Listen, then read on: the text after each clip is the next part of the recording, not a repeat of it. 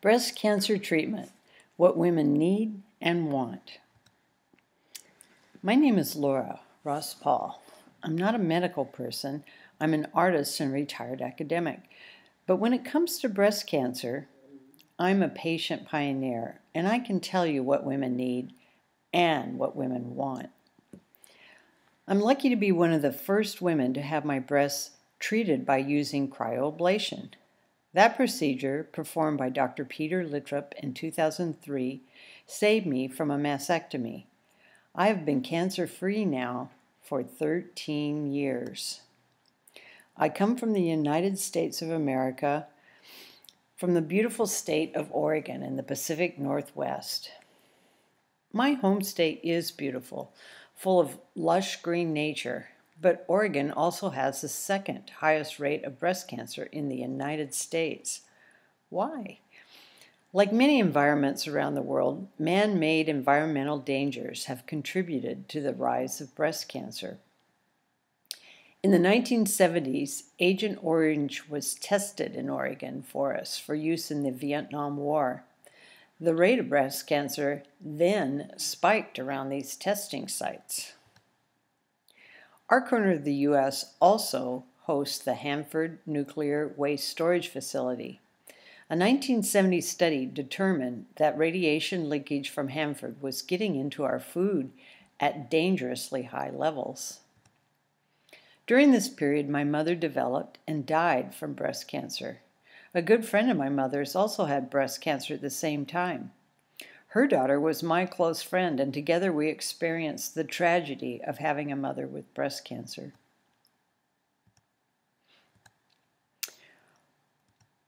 When I developed breast cancer in 2003, I was determined not to let it win, not to let it take my breasts nor my life.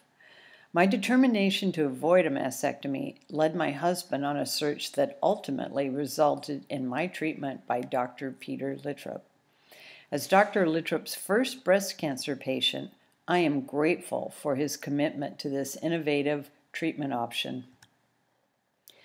During the 13 years since my treatment, my husband and I have maintained a website with information about cryoablation.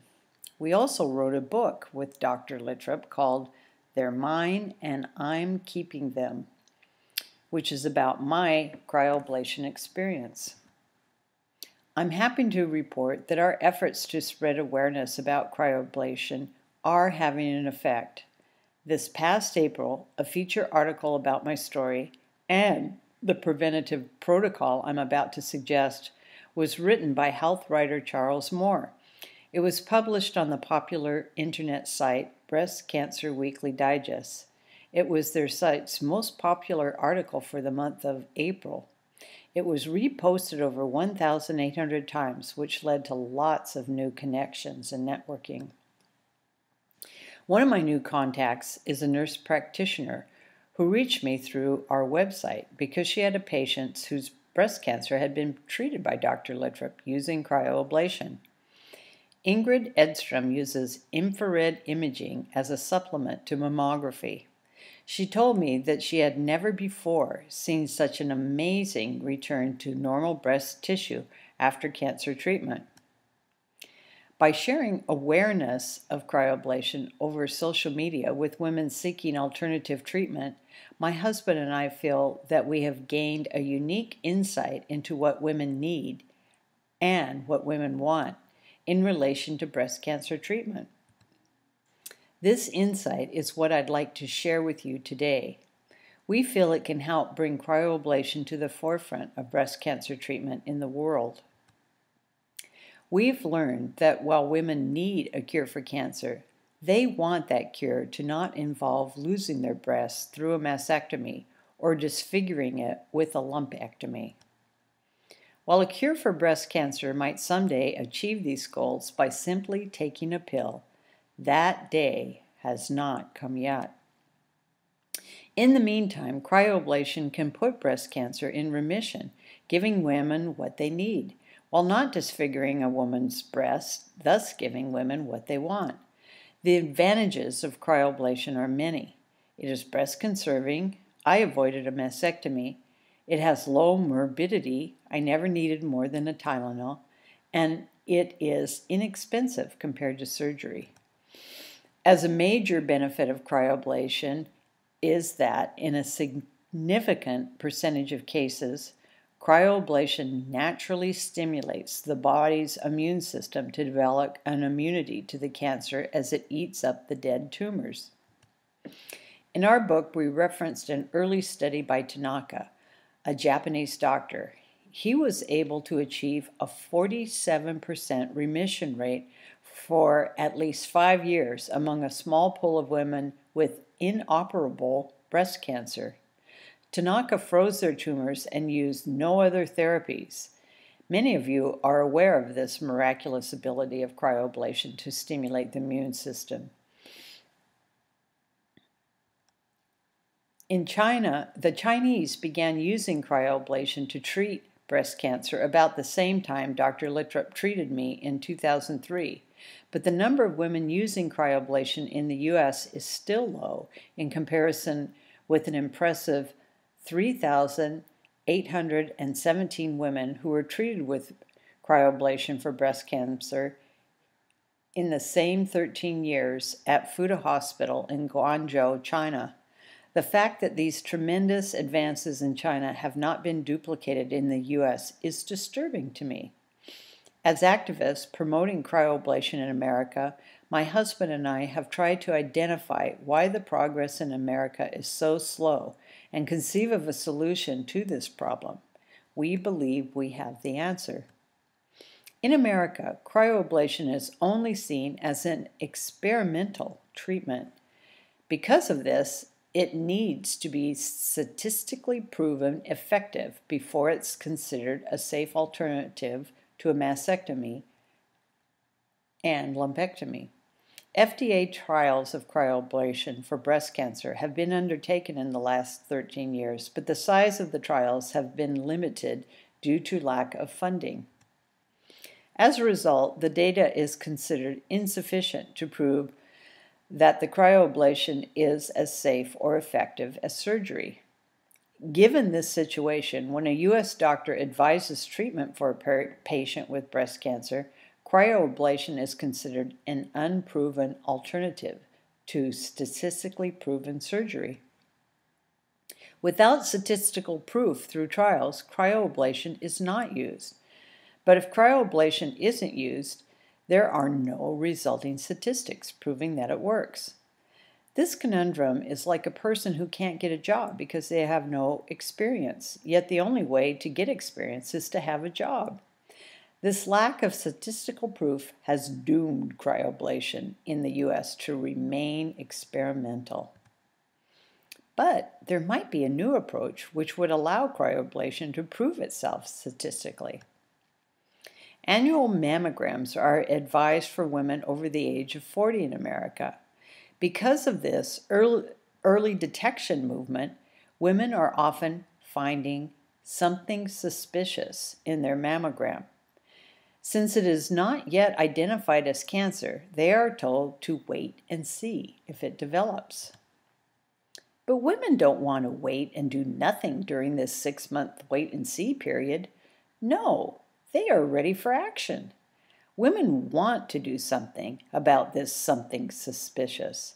They need an alternative to sitting around and doing nothing for 6 months, waiting to see if cancer develops. If, at the end of the 6-month waiting period, there is no tumor, women breathe a sigh of relief. But if there is cancer, cryoablation is compared to surgery, as mentioned before. American doctors do not advise cryoablation due to its experimental nature, so only surgery is advised. But what if there was a different approach, a relatively benign early treatment, one that women would not fear, one which would make them eager to detect something suspicious as early as possible? Then women would totally embrace early detection. So we suggest a new protocol which accompanies early detection.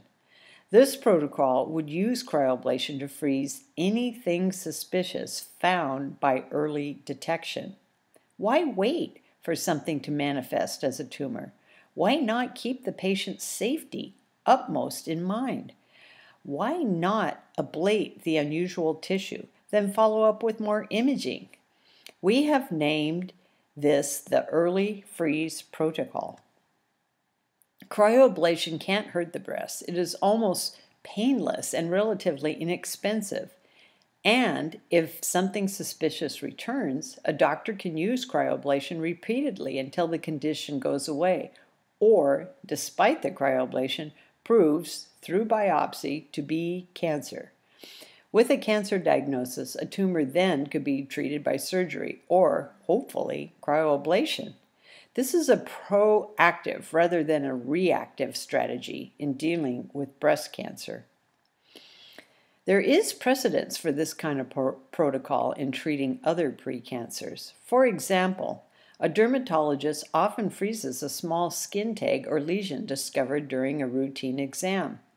And cryoablation is the current gold standard used by gynecologists to freeze a cervix at the first sign of abnormal cells found on a pap smear.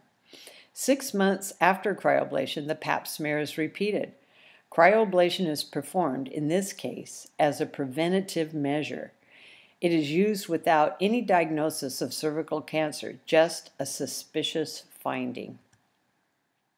If this new early freeze protocol were used in enough patients, the power of the naturally occurring immune effect stimulated by cryoablation will start to show itself.